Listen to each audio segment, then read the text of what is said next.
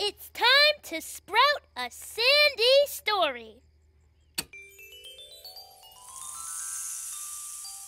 Jake was a 4-year-old boy.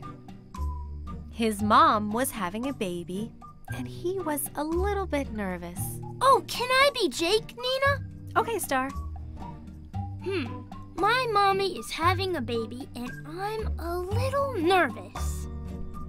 Jake was used to being the baby in his house. He never had to share his toys or his mommy's attention. I like my toys, and I don't want to share my mommy. But one day his mommy announced, "It's time, Jake.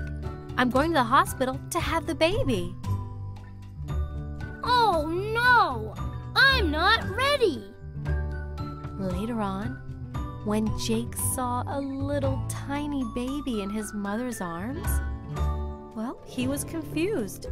Hey, that's my mommy. This is your new baby brother, Max. You're his big brother. And then the most wonderful thing happened. What? The baby smiled at Jake and reached for his hand. Hi, baby Max.